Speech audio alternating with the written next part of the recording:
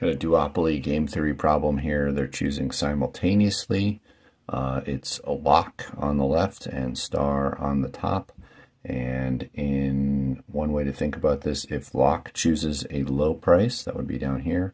What's better for star to do? And that would be to also choose a low price, get 40. So that would be that answer to that specific question. But let's think about the entire game. If lock chooses high price, what's better for star? That would be to choose the high price. So star here does not have a dominant strategy. And then let's think about what lock should do. So if star chooses a high price, what's better for lock? That's to choose a high price. And then if star chooses a low price, it's better to choose a low price. So this game has two Nash Equilibria. Neither firm has a dominant strategy. Both have a mixed strategy. And if they were to collude, we'd end up here, but we could end up down here in the prisoner's dilemma.